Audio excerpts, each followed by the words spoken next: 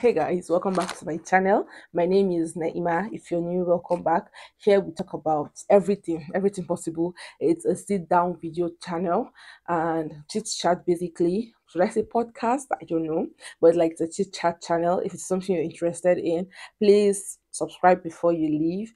And if you're a return subscriber, welcome to this channel and welcome to my beautiful face. So in today's video, I'll be gisting you guys how I made my 100,000 naira at 19.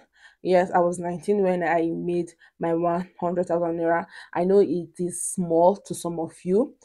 In your mind, you'll be like, I won't thought it was 1 million naira. It is not 1 million, it is 100,000 naira. And I really appreciate it. And I was really surprised, and I was really bewildered that I could actually make 100,000 at that my age. If you're in Nigeria, you know how things are hard, you know how money is difficult to make. We are not in abroad that working for an hour or two, you're paid $200. No, here in Nigeria, you will work your ass out before you get that $200. So yes, let's just dive into the video. Then I was in university, and I'm still in university, by the way. I was in my second year. I had finished my first year and I was in my second year when I had lavished money in my first year, which I regret. If I had known what I know now, I wouldn't have lived that kind of life when I was in my first year. But that's by the way, I was only enjoying life. So I was in my second year and I told myself that, see, because after your second year, you will normally go for a 1 year IT. And I was like, see, after that during that 1 year IT, I wouldn't just want to be going for the IT, like going to an organization to go and do something. I would like to set myself up and maybe start something. And luckily for me, we had a garage, like a parking space in the house, and I was like, there is this garage here, there is this parking space here, so it is something I cannot I can actually make something from, like I can make money from this garage. And my course is animal health technology, then it was animal health and production. So as you go further, you narrow down. So I decided to go for animal health technology amidst animal production. So in my second year, I thought about it, and then I think my dad was giving me. I think it was my pocket money was 20,000 naira monthly then. And I am this person that I do not eat much. I am not that. I am not a chopper. I am not an eater. I don't know if you get what I mean, but I do not have a large appetite. My stomach is so tiny that I don't consume much. So I think it was much more easier for me to save to start up my poultry business then. So I started saving in money I would normally use to like get what I do not need as at then. I'll just keep it aside, maybe send it to my mom or send it to my sister, or just leave. I am not good with saving, so I do not leave money in my bank account. You hardly catch me with money in my bank account. I don't leave money. I only give it to people to help me hold, like people I trust, my mom, my sister, to help me hold the money. So then once my dad sends me money, I take the little I want out of it to get textbooks and to get whatever I want or I need in my school, and I take little to also buy food stuff. At least I will need to eat, no matter how I say my stomach is small. So I will just take little from it and save the rest. I was saving, let's say, 70% of the money. That means 70% of 20K. I wasn't spending up to 10,000. I was spending close to 15,000 then monthly.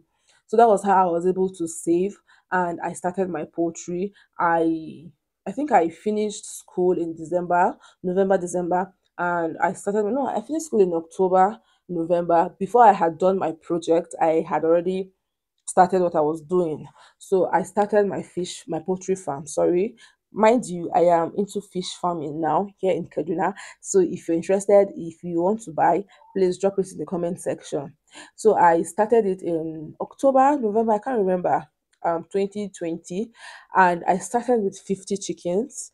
And you know, when you're starting something new, though it was what I read, but practice is different from theory. I only know what I was supposed to know through theory, like writing it down, but practically I knew nothing about poetry.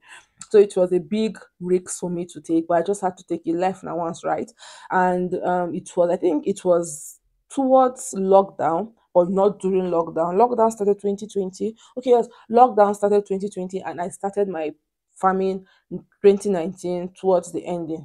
So yeah, I can't remember sharp, but I know that was what happened. So I started it, and I started with 50 chickens in 2019, and that cost me about, I think I spent about 70,000 plus, and I still had to like learn from my mom, learn from my dad, learn from my sisters to be able to feed them until 6 7 weeks. And I think my mortality then was close to 10. I lost about 10 chickens, which was really painful for me as the first timer. It is normal. So I was really, really, really bad. I felt really bad, and it was discouraging, but I kept pushing. To some point, I had to borrow money from my mom, my sister, to feed them, to be able to feed them until 8 weeks.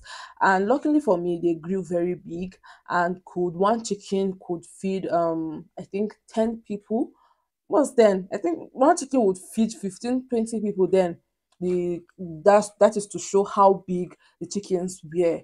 And I sold each from, like, the least I sold my chicken then was 2,500 naira. For you to buy a chicken of 2,500 as at 2019, you know how big the chicken is. And luckily for me, my sister got married that year too, so they needed chicken. And since it is my father that will pay, I sold it for him at 3,000. I sold it for him at 3,000 naira. I had other people that came to buy. I had other people that, like, you buy, you tell another person, I can't, did you see the chicken? That they are big, and you'll be like, oh, let me go and get my own. You come and buy, you tell people. So that was how I was able to make my 100,000 naira at 19. And I was really proud of myself. Like, I was really proud. I knew the kind of sleepless night I had to go through just to feed my chicks. Like, when you are scared, like when you're going into the pen the following morning after feeding them and all, you do not know the condition you go and meet your chickens. That kind of fear, that kind of anxiety that comes with it, because you definitely panic. What if I just open the pen and find out that my chickens are dead? It is possible, it happens. You leave healthy chickens, and the following day they are dead, they are gone, and there is nothing you can do about it except maybe you eat dead chickens, which I do not do because of my religion. So yeah, that was how I made my first 100,000 naira. So yeah, I sold them. I think it took me 1 to 2 weeks to sell all my chickens. Is it up to 2 weeks? I can't remember, but I think it took me 1 week plus to sell my chickens, and I made 100,000 naira just from 50 chickens. But now, for you to make 100,000 naira from poultry farming, then you need to have a large scale poultry farm because of how things are expensive.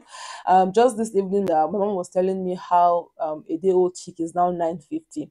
This is something I used to buy 250 at most, if it wants to get expensive, and 300 naira for one. But now you get it for 950. That is like triple the amount I used to get it in 2019, 2020. So you can tell how, you can obviously can see how things are now expensive. And for you to make 100,000 naira from, I don't even think you can make 100,000 naira from 50 chickens again. For you to be making 100,000 naira from 50 chickens from as you again, then you should be having at least 200 chickens and more. So yeah, that was how I made my first 100,000 naira. I'm not using this video to brag. 100,000 naira is a chicken thing for most of you. So, but I am being grateful and appreciative, and I am being proud of myself. I know my background. I know where I am coming from, or I know where I came from. This is just a video to encourage anybody out there. If you want to go into farming, I cannot talk for other businesses, but I can proudly talk about farming. If you want to go into farming, if farming is something you like, please go for it. But be ready to have that mind. Be ready to have that strong mind, and know that it may not come out well. It may or may not come out well, though that is for every business. But farming is different. Like, there is something different about farming because it has to do with life. It has to do with life, like your animal's life. It has to do with health and all of that.